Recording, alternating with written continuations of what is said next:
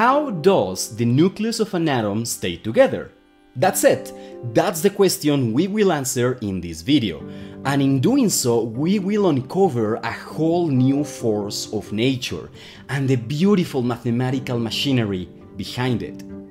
This is our submission to the Summer of Math Exposition. At each step, we will start with a tiny experimental fact, and then we will build the mathematics to understand it.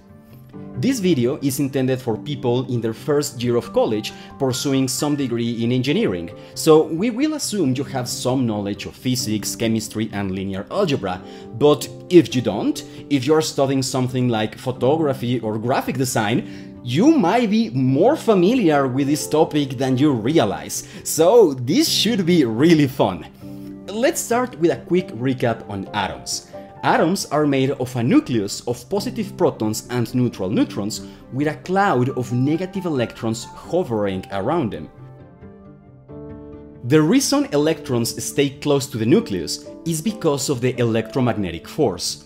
The negative charge of electrons is attracted to the positive charge of protons, but electromagnetism cannot explain why protons and neutrons stay together. For starters, neutrons are neutral, so they don't feel electrical attraction in the first place. And if anything, protons should be repelling each other because they have equal electric charges. And gravity is not strong enough to overcome that repulsion, so what's going on? How do protons and neutrons stay together? From this simple observation, we can conclude that there must be another force. A force stronger than electromagnetism and gravity, and this force is what's holding the nucleus together.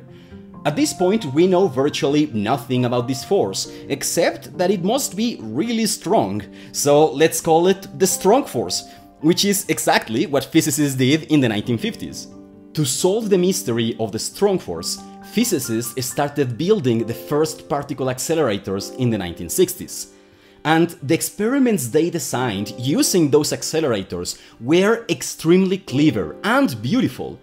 But you've seen the length of this video. I have to cut corners somewhere, so let's skip to the discoveries, because at first they made no sense. As it turns out, protons and neutrons are made of 3 other smaller particles known as quarks.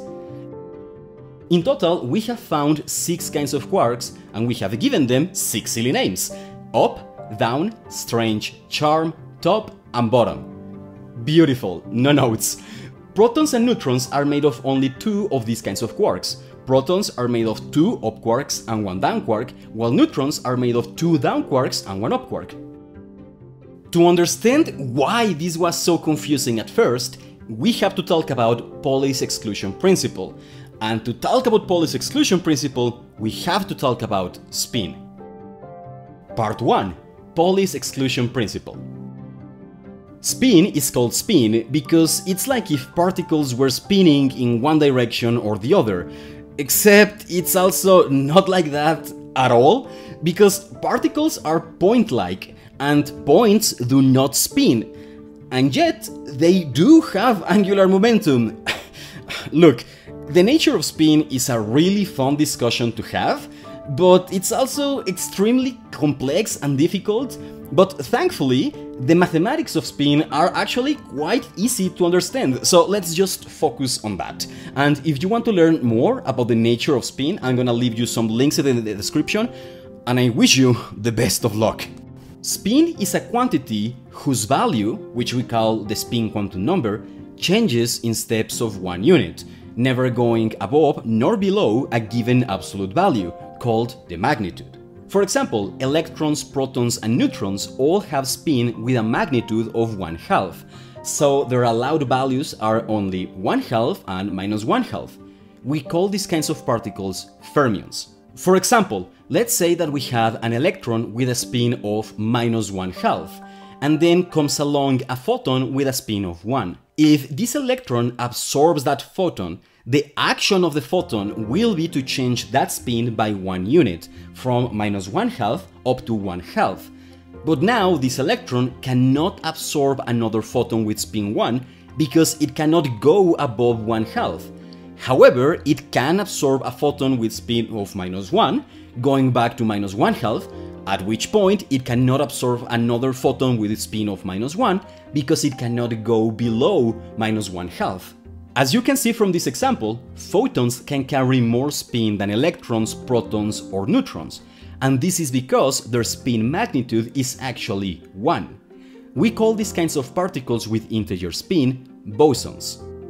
Next, because quantum mechanics is inherently probabilistic, when we measure spin, we are never quite sure which one we are going to get. We can only know the probability of getting each result. We write such probabilities using something called the wave function.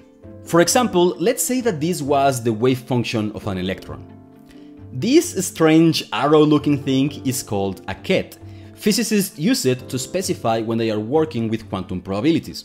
In this case, it means that if we measure the spin of this electron, the chances of measuring a spin of 1/2 are of 3 in 5, or 60%, while the chances of measuring -1/2 are of 2 in 5, or 40%. Notice that the probabilities are the absolute values of the squares of each coefficient, so the coefficients themselves could be negative or even complex, and it wouldn't be an issue. We can visualize this combination of probabilities using a plane. The x-axis will be how likely you are to measure 1/2, and the y-axis how likely you are to measure -1/2. Now we can visualize all possible combinations of probabilities in this plane. This also means that we can think of measuring 1/2 as the vector 1, 0, and measuring -1/2 as the vector 0, 1. Then we can rewrite the wave function as a sum of those vectors, which means the wave function is just a vector of probabilities. This is the reason why quantum mechanics is just like spicy linear algebra. It may look like we are just finding new ways to say the same thing, and we are, that's like 80% of mathematics, but the reason we do this is because it will be very useful when we look at systems made of more than one particle, like the electrons in this helium atom. Let's call them A and B.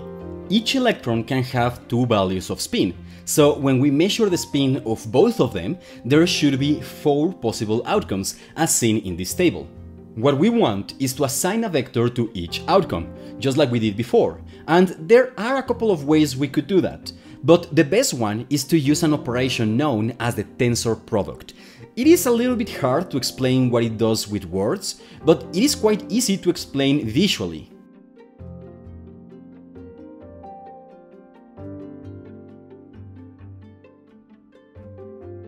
Using the tensor product, we can write each outcome as a base vector.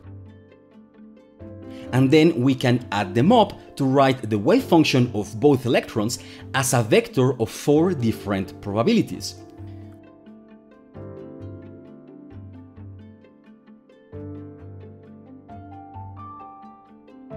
We could calculate the coefficients in this vector using Schrödinger's equation, but that would be really difficult. Thankfully, we don't really need to do that. All that we care about is that the coefficients are the results of a function. Let's call it C of A and B. And this function takes as inputs the spin states of each electron, and then it does whatever calculations we don't want to do to get the right answers. Let me show you what that means with an example. If you give this function the inputs 1/2 and -1/2, and it outputs the square root of 1/4, that means there's a 25% chance you will find electron A to have a spin of 1/2 and electron B to have a spin of -1/2. Okay, so all of that was just the background. Here is where it gets interesting. Let's go back to the tensor product. If electron A is in state 1/2 and electron B is in state -1/2, and we have A cross product B, then the result is the vector 0, 1, 0, 0. But what if we had B cross product A? Then the result would be the vector 0, 0, 1, 0. In summary, if we use A then B, we end up with one wave function, but if we use B then A, we end up with a slightly different wave function. And yet, this difference shouldn't really matter. It should be like measuring distance in meters or yards, just different ways to describe the same physical reality. Pauli wanted to know the relationship between these two different versions of the wave function, and what he found is that it depended on the spin. If you're working with bosons, then it doesn't matter in which order you write the wave function, it will be the same either way. It is symmetric. But if you're working with fermions, like we are doing right now, then the order does matter. If you switch the order of the fermions in the wave function, it will gain a negative sign. It will be antisymmetric. This is Pauli's exclusion principle, and it seems completely bonkers, doesn't it? Why can't it be symmetric every time? And why does it depend on the spin? What's going on? The answer lies deep in a connection between general relativity and quantum mechanics, known as the spin statistics theorem, which is really easy to explain. Here it goes. Okay, actually, it's extremely difficult to understand and to explain, and you've seen the length of this video, so let's just take it as an axiom and move on with our lives.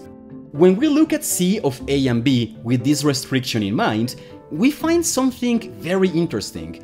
C of 1/2 doesn't change if we switch the order of the fermions, and yet Pauli demands it has to be antisymmetric. So the only option it has is to be 0, because only 0 is equal to -0. Same with C of -1/1/1. This means there is exactly 0% chance of ever measuring the same spin in both of these electrons. Then we are left only with the states in which the electrons have opposite spins. They must have the same coefficients, but with opposite signs, and the probability must add up to 100%, which means there's always a 50% chance to measure either one. Think about what just happened. A mathematical restriction about the tensor product led us to discover real physics. Isn't that just lovely? But what happens if we have 3 electrons instead of only 2? Because now, no matter what, at least 2 electrons will have the same spin. I mean, there are only 2 possibilities and 3 particles, at least 2 of them have to share. This is not antisymmetric, because we could switch the 2 electrons with the same spin and the wave function wouldn't change. Well, this is not a big problem, because regardless of how much I like to talk about it, spin is not the only quantum number. In this case, at least one of the electrons will have a different energy level, written as the quantum number n. This will be a new variable in the function for the coefficients, and it will take the responsibility of making the wave function antisymmetric. If you remember your chemistry classes, this is the reason why you can only have 2 electrons in each energy level. Now you are finally ready. Here is why quarks were so confusing at first. Quarks also have spin with a magnitude of 1/2, and yet you need 3 of them to make protons and neutrons, which means spin cannot make them antisymmetric, and they are too close together to have different energy levels. So how can they possibly be antisymmetric? Regardless of how much I like to talk about it, spin is not the only quantum number. Not the only quantum number. Not the only quantum number. That's it! There must exist yet another quantum number making the wave function antisymmetric. Part 2. Color charge. At this point, we know nothing about this new quantum number, but we can deduce how it should work. We know it needs to have at least 3 different values, 1 for each quark, and we can represent them as vectors from the get-go, 1, 0, 0, 0, 1, 0, and 0, 0, 1. But it will be useful to give them names, red, green, and blue. These names may seem very random now, but they come from a metaphor that will make a lot of sense when we get to it. Let's say we have a proton made of 3 quarks, Q1, Q2, and Q3. And let's say that each of them is in a different state of this property we are calling color. You know that if you switch the color of any 2 quarks, the wave function should get a minus sign.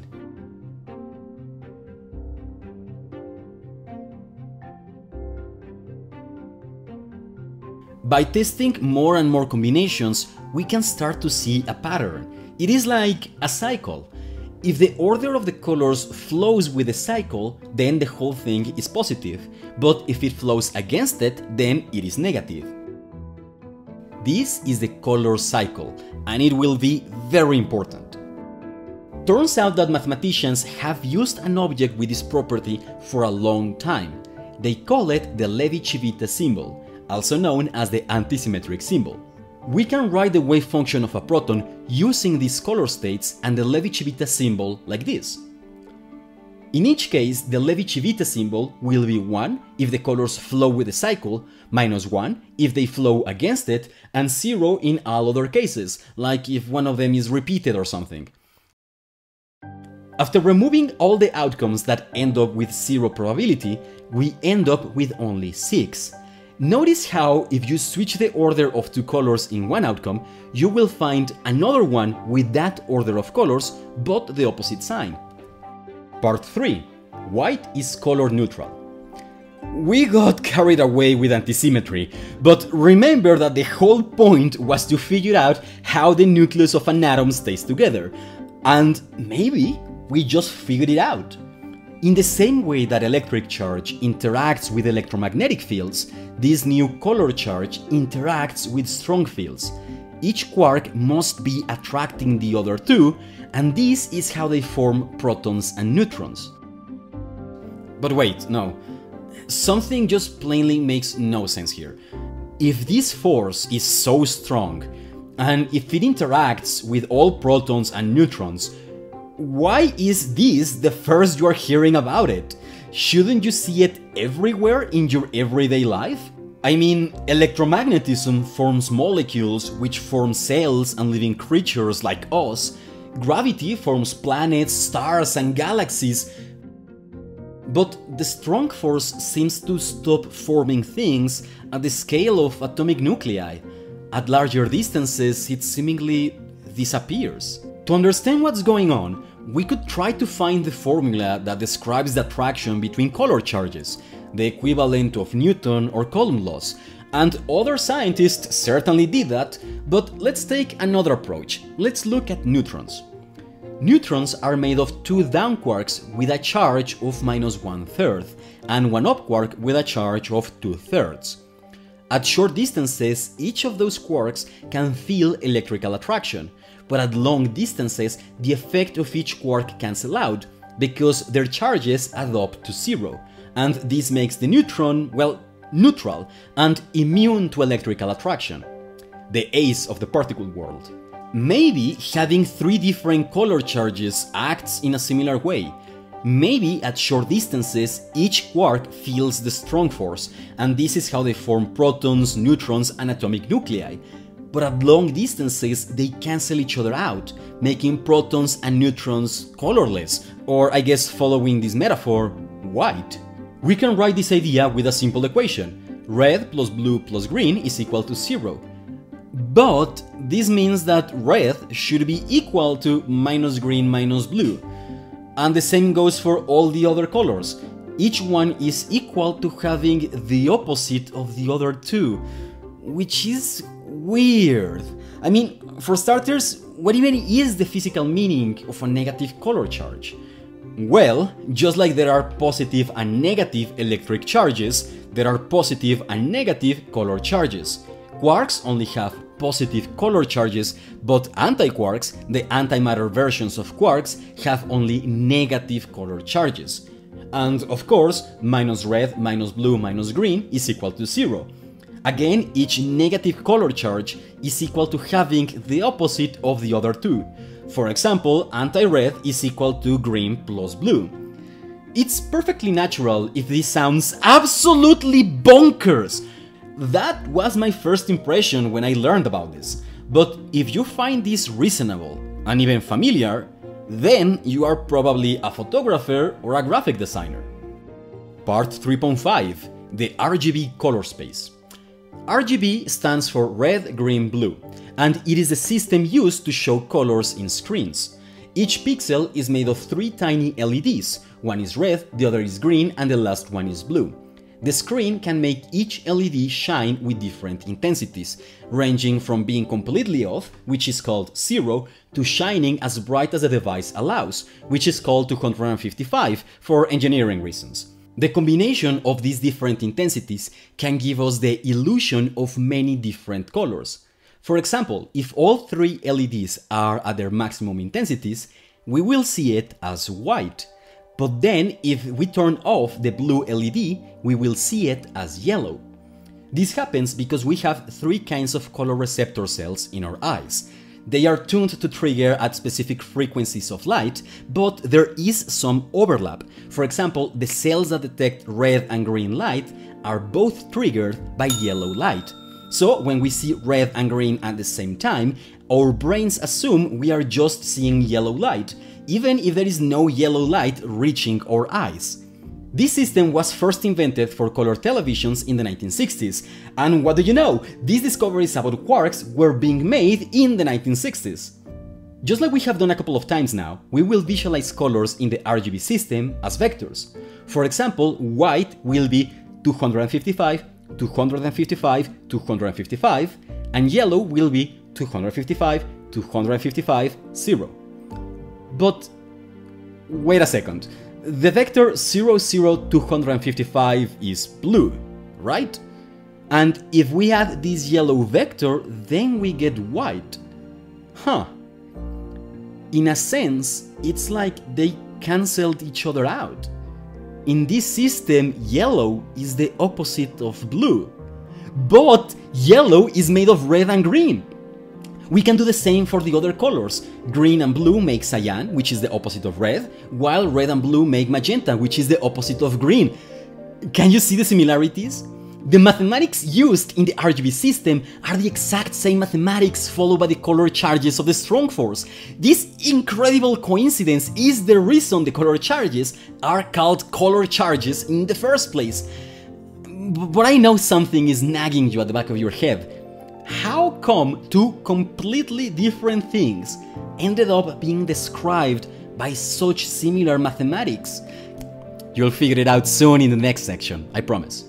Part 4, SU3. This is all insanely cool, isn't it? Using Pauli's exclusion principle, you deduce the existence of a new property of matter, and you use the fact that it cancels out at large distances to deduce that it follows the same mathematics as the RGB system. But there is still one problem: magnetism. Even if protons and neutrons have 0 color, even if they are white, they could still interact with the strong force. The easiest way to think about this is to look at neutrons again. They might be electrically neutral, but they still have magnetic fields. You can see this with the magnets in your fridge.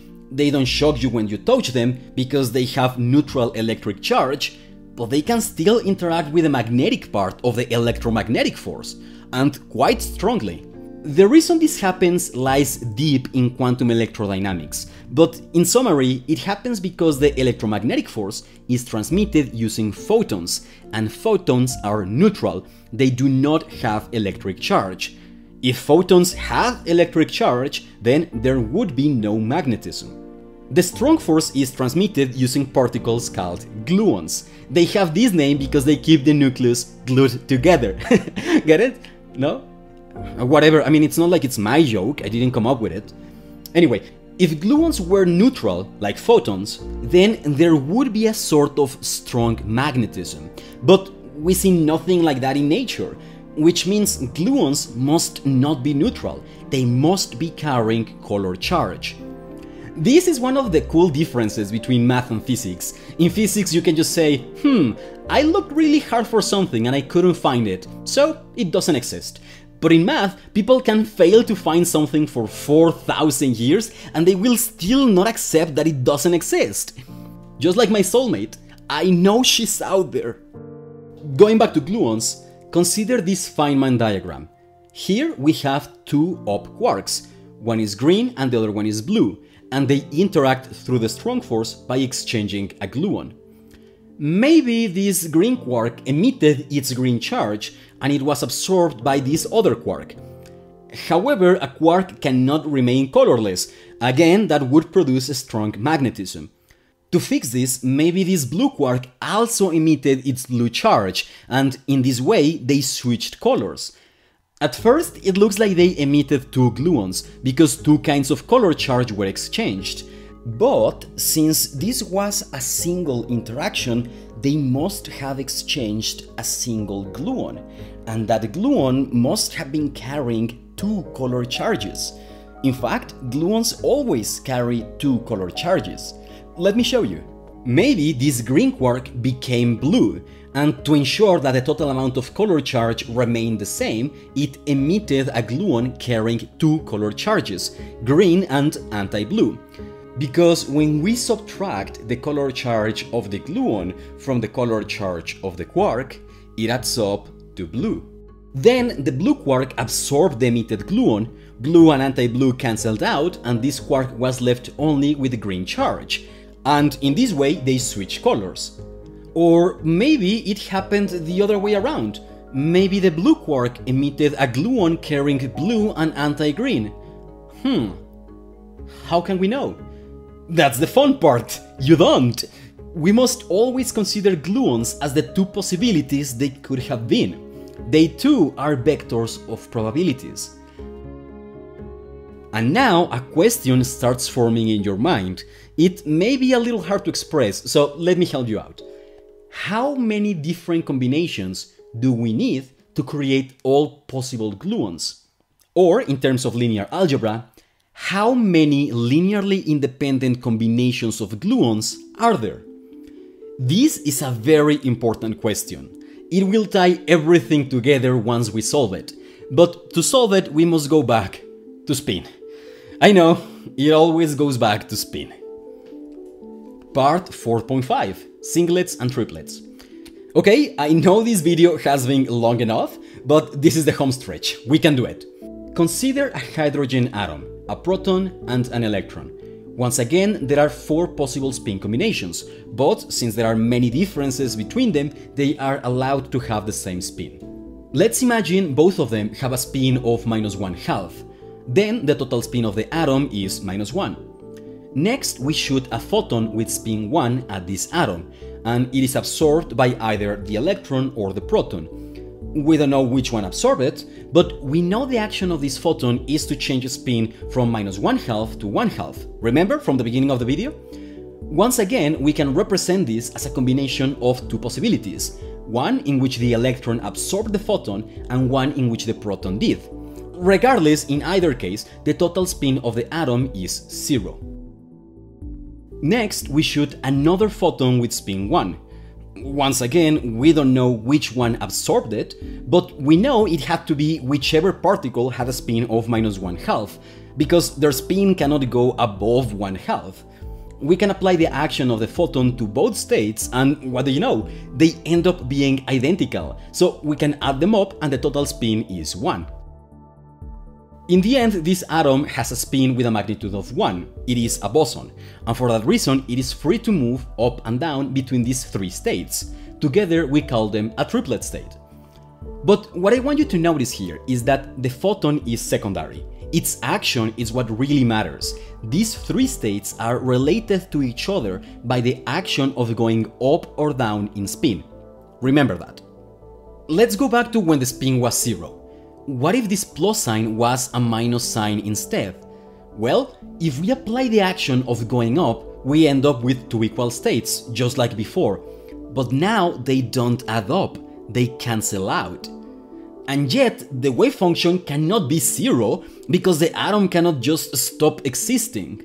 Instead, if this atom absorbed a photon, it will simply move the electron farther or closer to the proton, but the spin state will remain the same.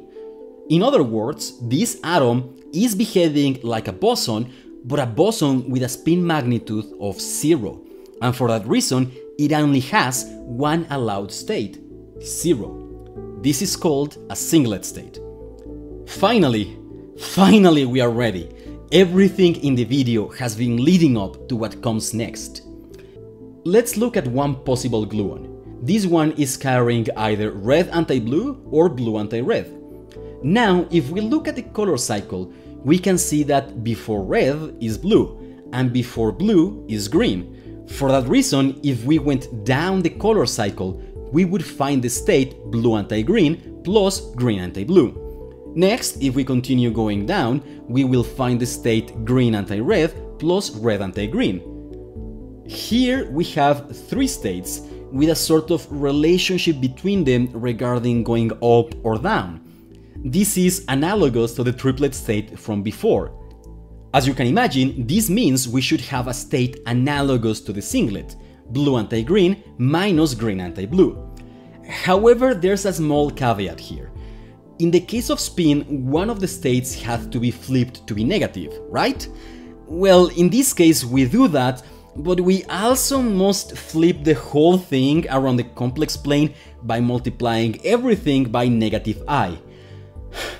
I would love to go into detail about why we have to do this, but this is one of those things that should be its own video. Hopefully, the notion that we have to flip the vector in more ways than one is enough for now.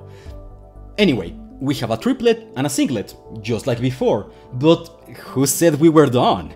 We can keep going down the color cycle, or up for that matter.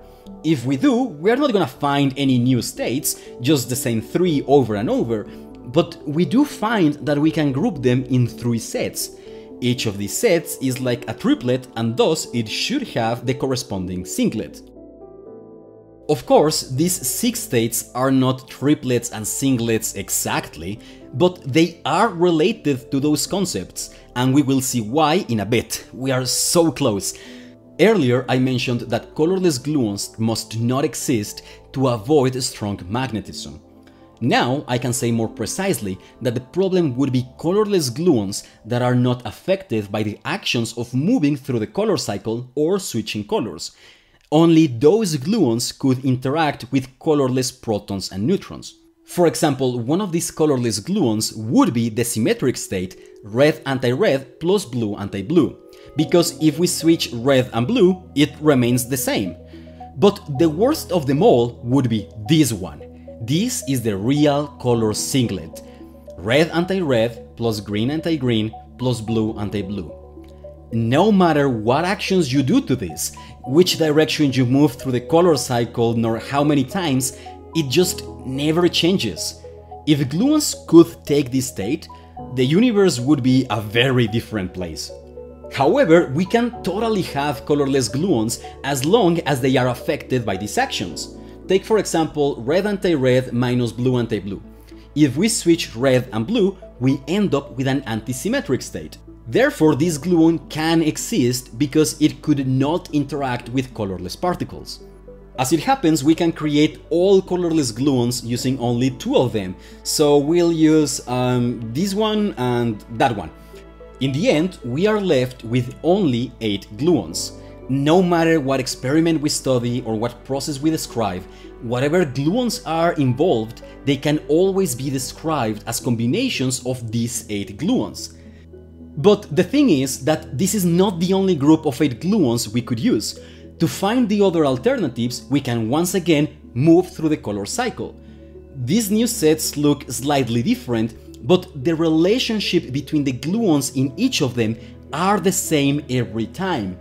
In other words, this set is symmetric under the action of moving through the color cycle. When we find a set that is symmetric under a certain kind of actions, we call it a group.